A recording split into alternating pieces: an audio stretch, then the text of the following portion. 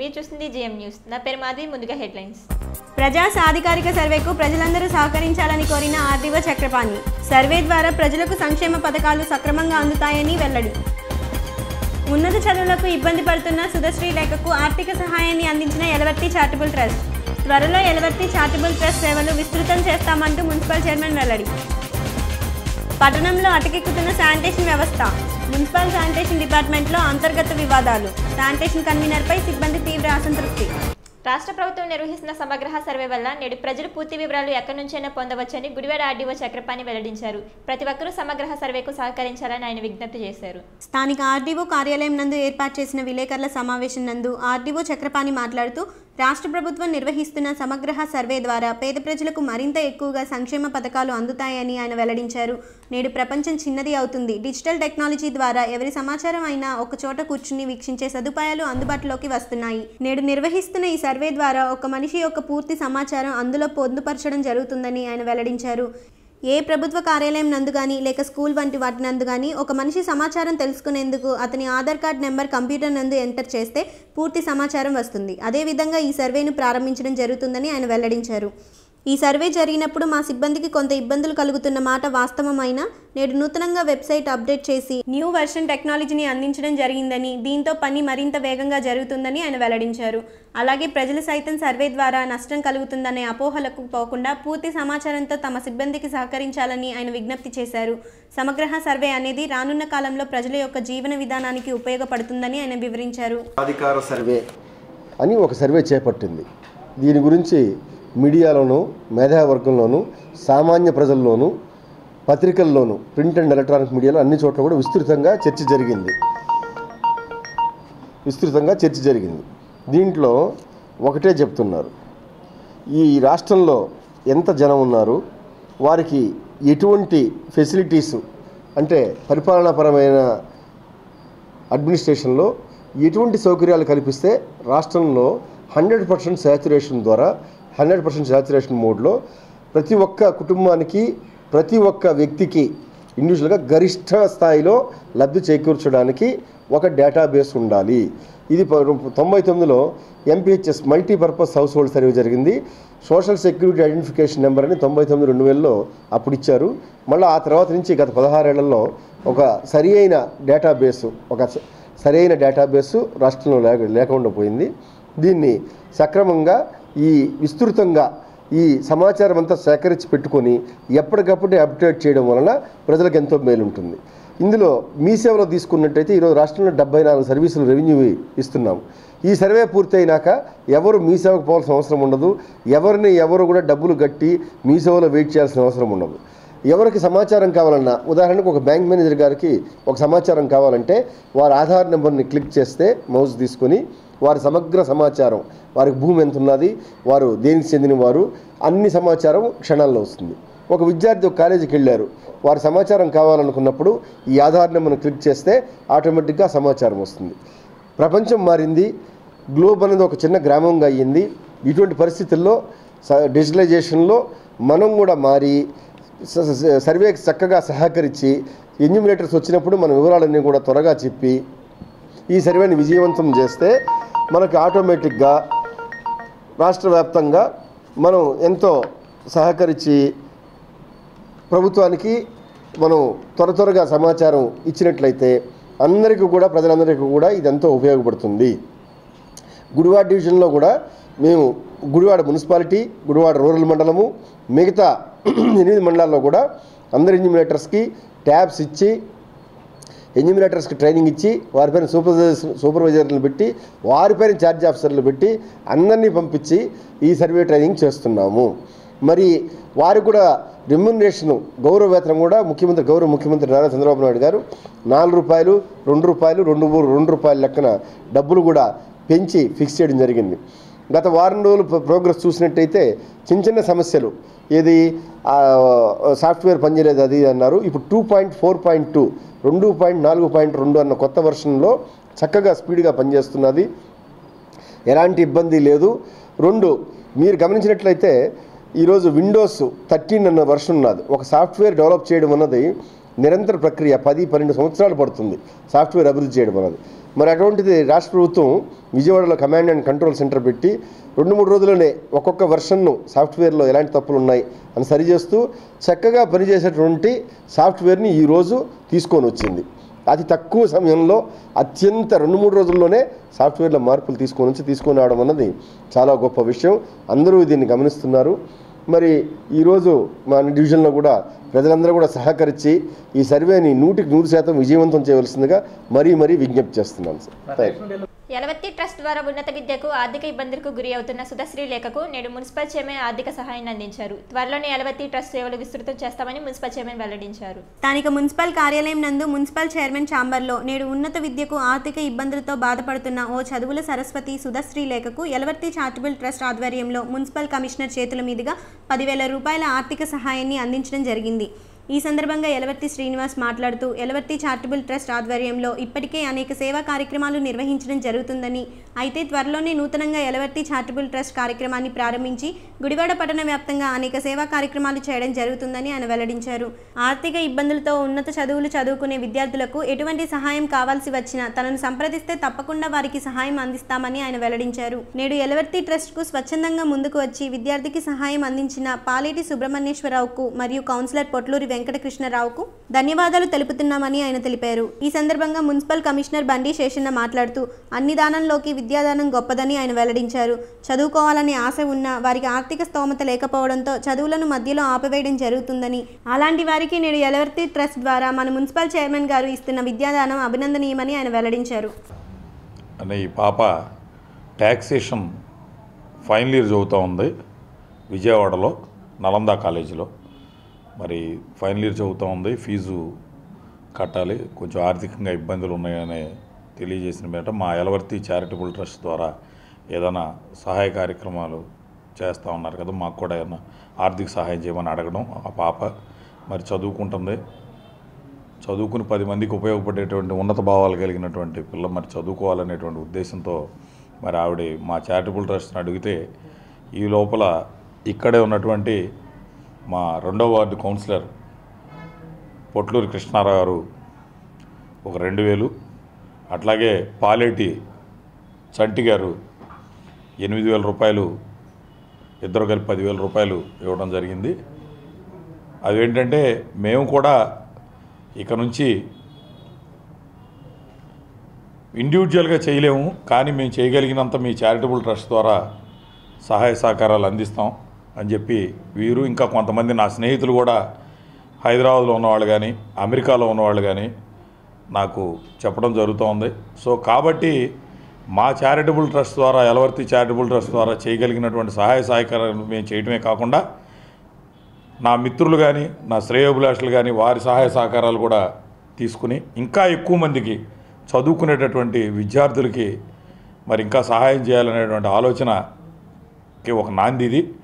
మరి రాబోయే 4 రోజుల్లో మన గంగామాల ఎదురుగా ఉన్నటువంటి ఫర్నిచర్ పార్క్ పైన యలవర్తి చారిటబుల్ ట్రస్ట్ ఆఫీసును కూడా ఓపెన్ చేసి ప్రజలకు అందుబాటులో అక్కడ ఈ రిటైర్డ్ టీచర్స్ ఎవరైతే ఉన్నారో వారు ఒక 5గురు వాలంటరీగా మేము వర్క్ చేస్తాం ఈ చారిటబుల్ ట్రస్ట్ కోసమని వారు ముందుకు వచ్చారు.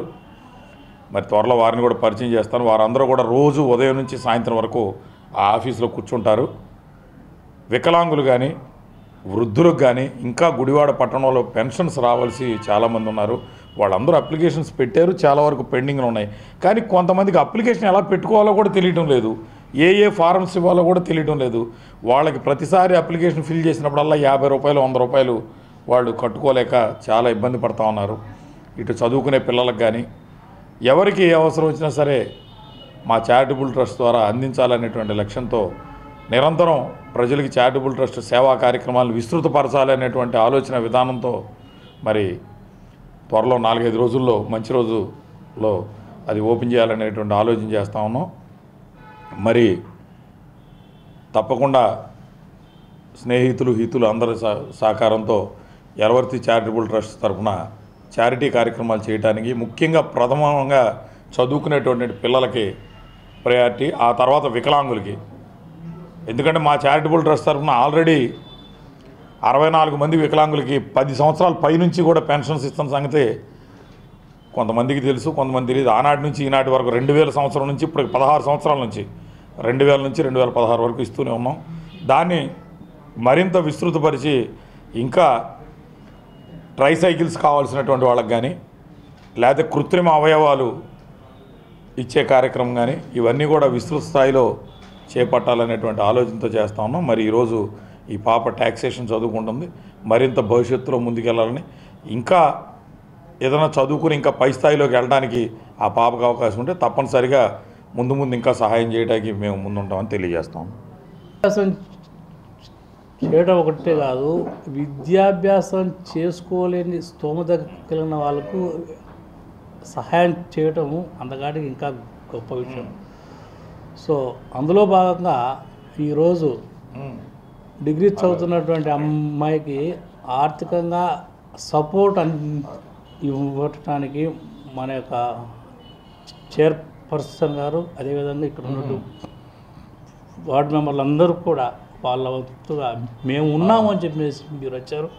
సో ఈ యొక్క అవకాశాన్ని ఆమె చక్కగా సద్వినియోగపరచుకోవాలనేది నేను కోరుతున్నాను.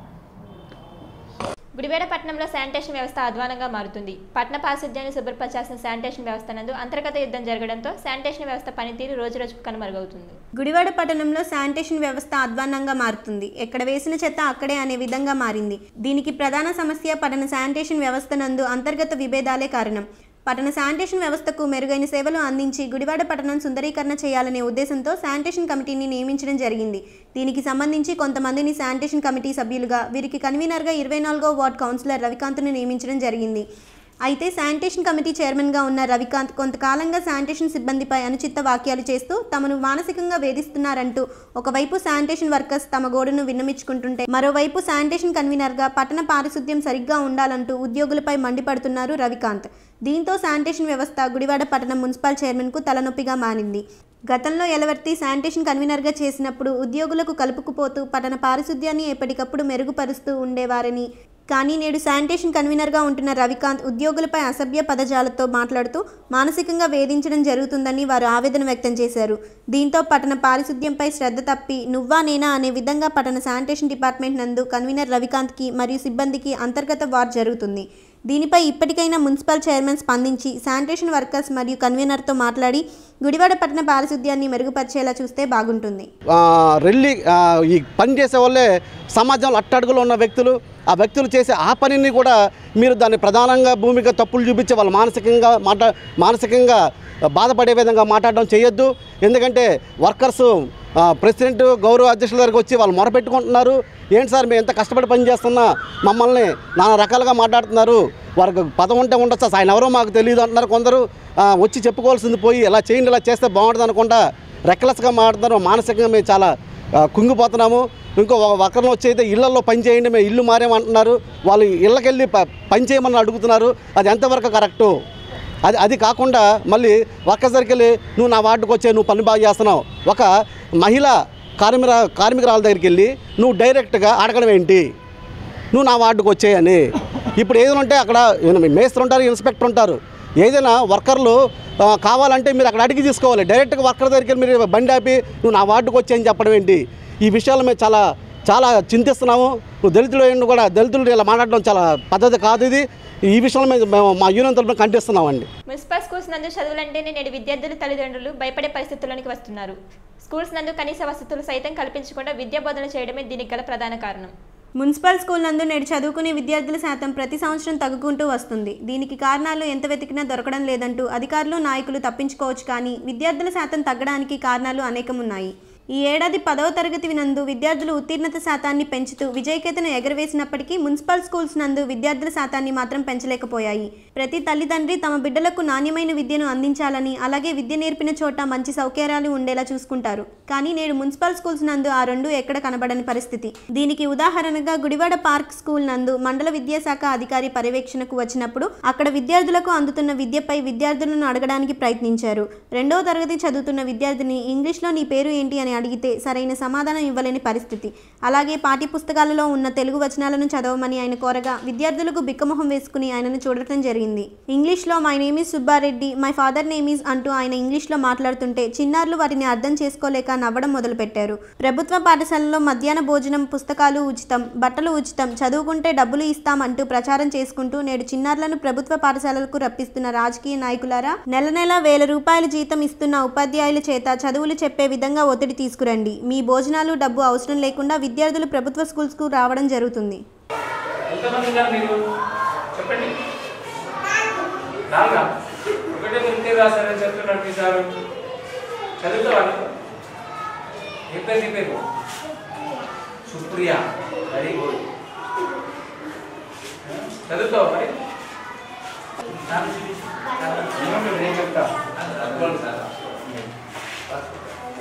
ఇది చదువుతావా?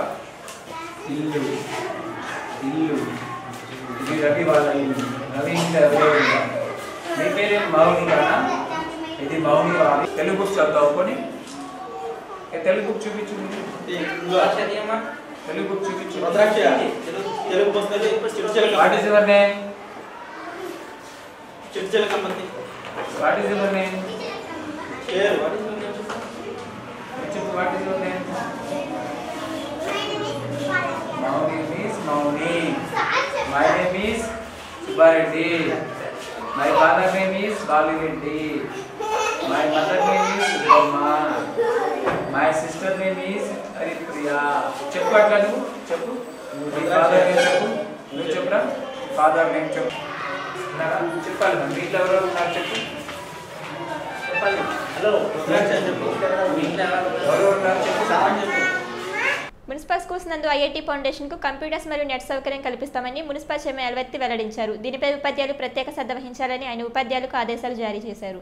రాష్ట్ర ప్రభుత్వం ప్రతిష్టాత్మకంగా చేపట్టిన చంద్రన్న విద్యోన్నతి కార్యక్రమం ద్వారా గుడివాడ పట్టణ మున్సిపల్ స్కూల్స్ విద్యార్థులకు ఐఐటి శిక్షణ ఇచ్చేలా నూతన సౌకర్యాలు కల్పించడం జరుగుతుందని, వీటిపై ఉపాధ్యాయులు ప్రత్యేక శ్రద్ధ వహించాలని తెలుపుతూ నేడు మున్సిపల్ స్కూల్ ఉన్నత పాఠశాల ప్రధాన ఉపాధ్యాయులతో మున్సిపల్ చైర్మన్ సమావేశం నిర్వహించారు. ఈ సందర్భంగా ఆయన మాట్లాడుతూ గుడివాడ నందు ఉన్న 5 ఉన్నత పాఠశాలలో ఐఐటిని పాఠశాలలో కోర్సును నిర్వహించేందుకు కంప్యూటర్స్ను మరియు నెట్ సౌకర్యం కల్పించడం జరుగుతుందని ఆయన వెల్లడించారు.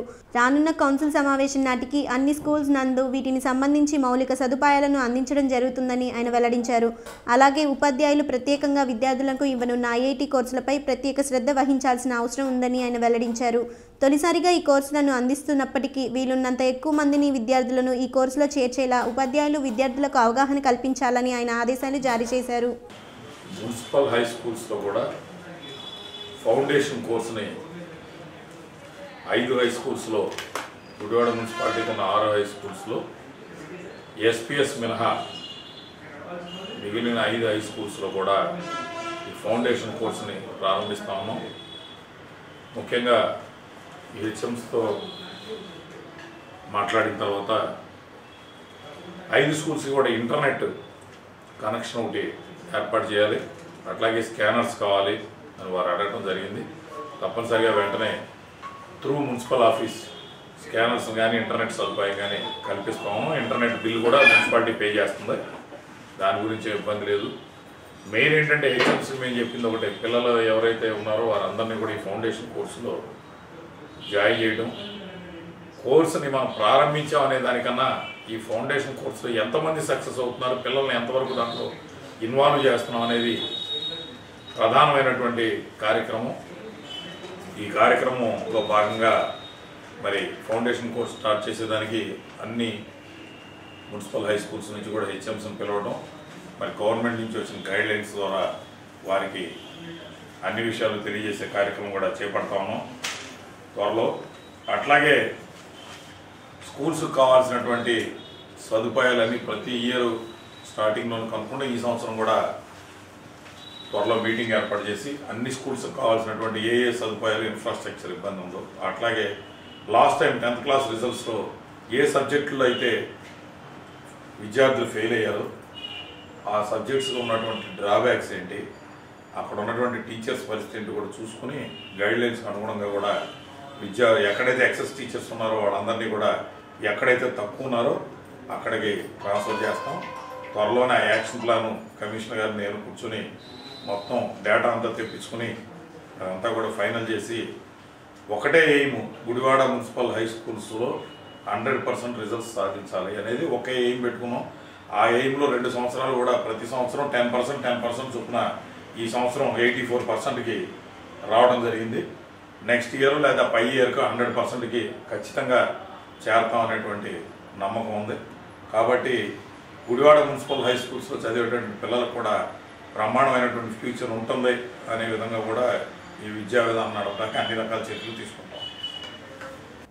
పోల్కొండ గ్రామం నందు పంట బదులను చేపల చెరువులుగా మారుస్తున్నారని ఆ గ్రామ ప్రజలు నేడు ఆర్డీఓ చక్రపాణికి వినతి పత్రాన్ని సమర్పించారు. వెంటనే అతనిపై చట్టపరమైన చర్యలు తీసుకోవాలని వారు విన్నవించుకున్నారు. నందివాడ మండలం పోల్కొండ గ్రామానికి చెందిన కొంతమంది రైతులకు సాగునీరు వచ్చే పంట బోధులను సైతం చెరువులుగా మారుస్తూ అడిగితే తమపై దాడులు నిర్వహిస్తున్నారని పట్టణ గుడివాడ ఆర్డీఓకు ఆ గ్రామ రైతులకు తమ గోడు విన్నవించుకున్నారు.